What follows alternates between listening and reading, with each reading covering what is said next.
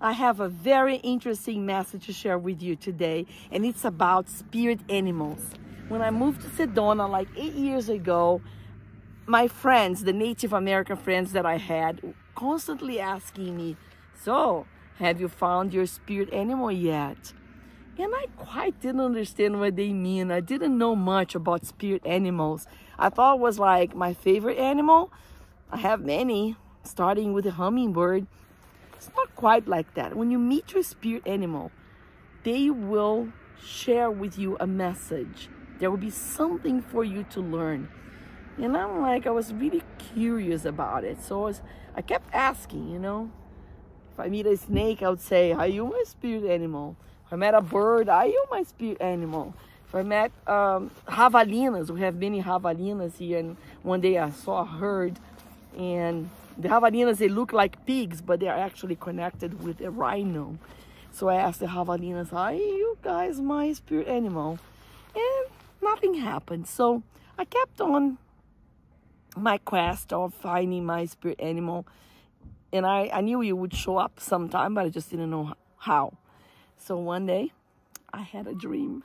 I dreamed with a whale. I was in the ocean, and this dream was so vivid, like was real.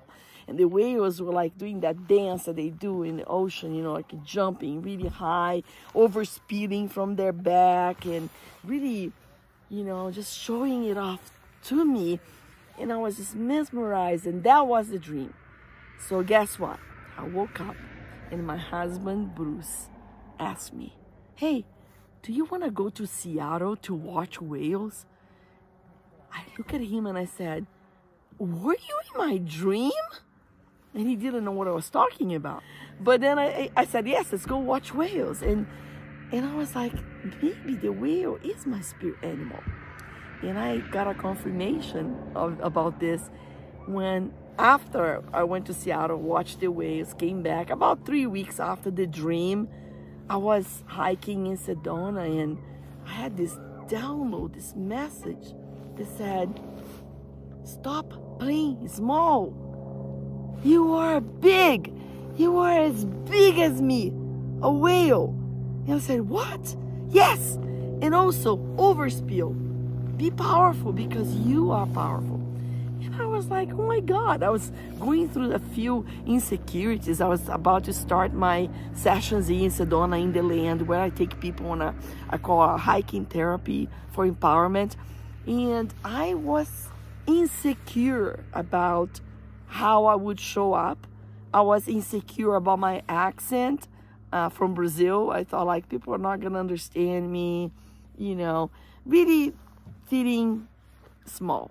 And the whale message was exactly for that, for me to stop playing small, to start expanding. So I actually start doing this exercise, like I'm big, as big as the whale, you know, I can conquer the world.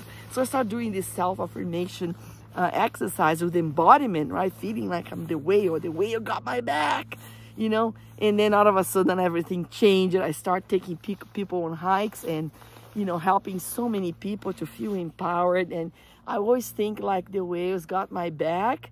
And it's so profound, this connection that I have with the whale now, that when we bought my Jeep, right? I want to show you here, the Jeep, I made sure to put a sticker because it is my mountain chameau. Yes, so when you come here to Sedona and you hike with me, first thing you're gonna experience is coming in the Jeep, right? And the Jeep is already your place of transformation because chameau doesn't kid around, okay? It really makes you powerful. So your transformation start with chameau here in Sedona and myself. And that's my story. Now I want to hear from you. I want you to tell me, do you believe in spirit animals? Have you ever met any Native American that told you the stories about spirit animal? What is your experience with spirit animal? What do you think of this? Share in the comments below and let's continue on our conversation. And remember, if this made sense to you, maybe chameau also is a message for you. A message for you to stop playing small, be big, embrace your authentic self, just like I did. Be you. and everything else will change.